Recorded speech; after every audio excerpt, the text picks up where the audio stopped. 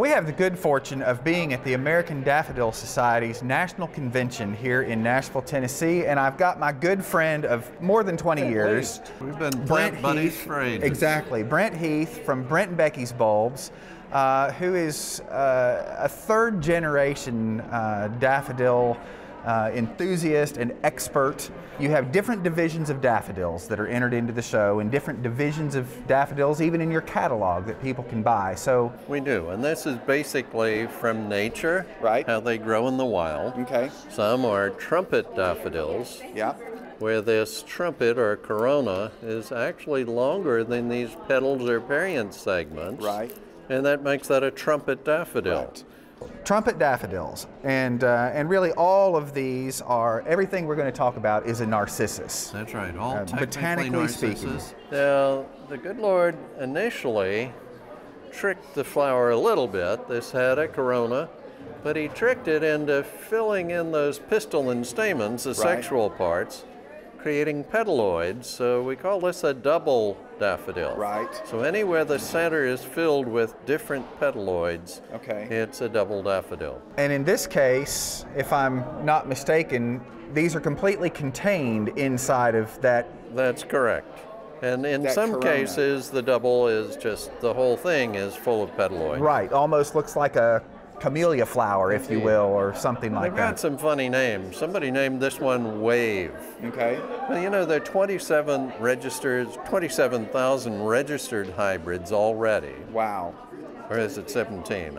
Something. Numbers are not great, but a lot. Yes. Hard to find a really new and different name to use, but this one is called Wave. Okay.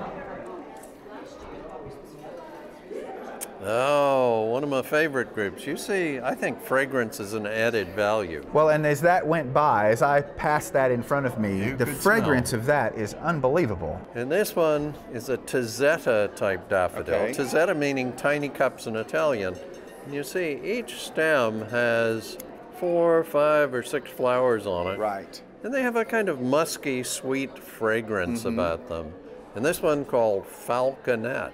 Okay. Now, one of the breeders named a lot of his after birds. After birds, all right. Great, great daffodil. Now, a Tizetta, if I'm not mistaken, something that everybody might recognize would be our paper white narcissus at Christmas time. Now, the fragrance varies. So with some paper whites, some people love it, other people check the bottom of their shoes, see what the well, this is really sweet and really pleasantly fragrant, I think. But in the car, too much of it gives me a headache. Exactly.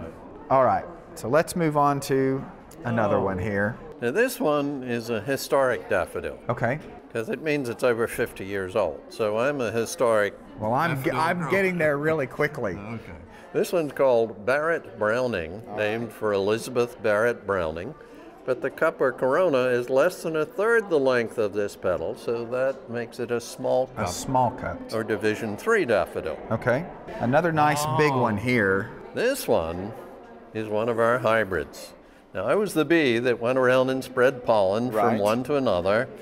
If the right time of day, the pollen grains grew back to the ovary back here behind and found an ovule and connected and formed a seed in about 6 to 8 weeks. I planted it 5 to 7 years later, saw it bloom for the first time. Right. So this is not a short process. It's not a daffodils. It's a long commitment. Process, yes. This one we named Fellows Favorite for Fellows Riverside Park in Youngstown, Ohio. Okay. They have a beautiful daffodil garden. Notice the white halo in this one. That really sets off, you know, really just sets off the center of the flower so beautifully. And we like this one because it blooms early but lasts a long time in bloom. We think that's an added value as well. All right. Now, some of these that we're getting into now are just a little bit smaller. We've seen that Tizetta type with a smaller flower, and some of these others also. This one has a character like it's like the one that it's coming from, called triandrous. It hangs its head. Right. Now it's bashful, it's not ashamed. Right. It's just bashful. Right. Has a more fruit-like fragrance. And this particular one, Moonlight Sensation, has 2 sisters, Sunlight and Starlight Sensation, all coming from the same seed pod. But this one, last year, won the best daffodil in the show at the Philadelphia Flower Show last year. Very nice. So we're really Very pleased, nice. but it's very prolific. This one, each bulb produces 4 or 5 bloom stalks. Another sweet little thing here. This is a jonquilla hybrid, Okay. Division 7, and this one is one of our babies. All It right. was bred from a big trumpet one with a little jonquilla as Right. its papa, Yeah. pollen parent.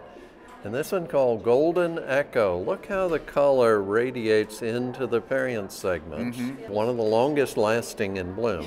We have it lasting for a month or more. Wow. Now this one is incredibly unique, I think. Tell me about, I mean, the whole flower lays back flat rather than having that central portion. Real So- daffodil fanciers Yeah. think this is, but they call it a bastard daffodil, but I don't know, maybe you'll edit that out. Right. But in any event, the corona splits back against the petals. It's called a split corona daffodil, Division 11.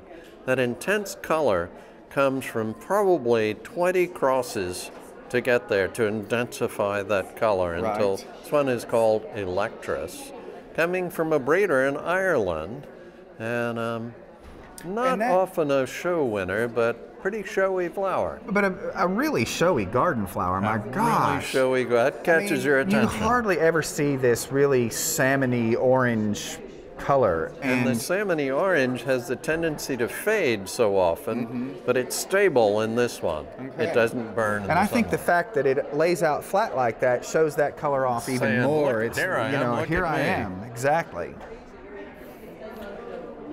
And another wonderful old-fashioned variety that I remember from my grandmother's garden And when I was a absolutely little another boy. historic. You know who Actea was?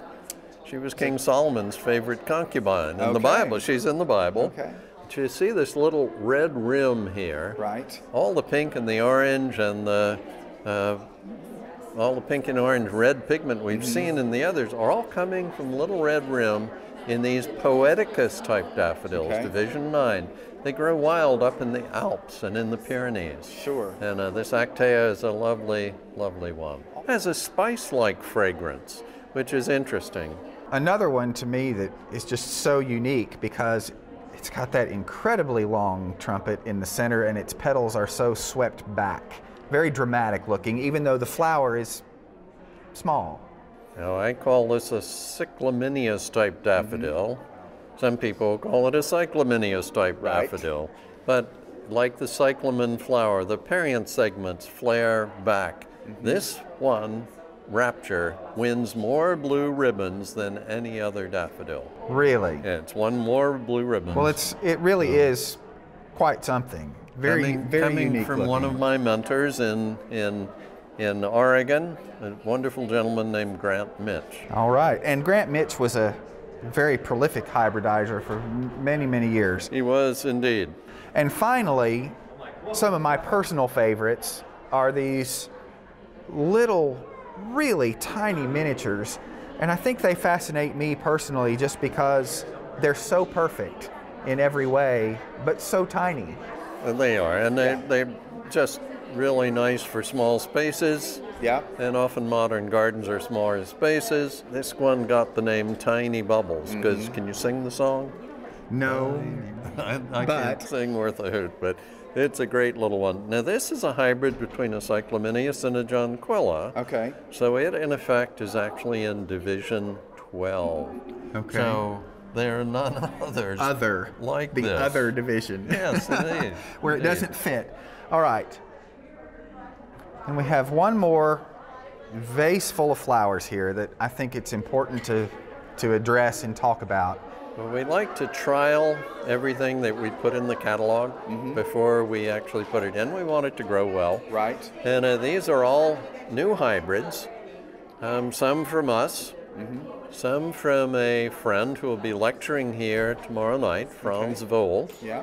He's quite prolific with his hybridizing, and he likes really big ones. So this one will replace one called Fortissimo, but it's very perfect in form. Right. This is a new color here, that yellow but with a pink rim. Right. So not yet, it just has a number. So not a name yet. Yeah, no So, name on any of these yet, just under evaluation. And look at this pink double.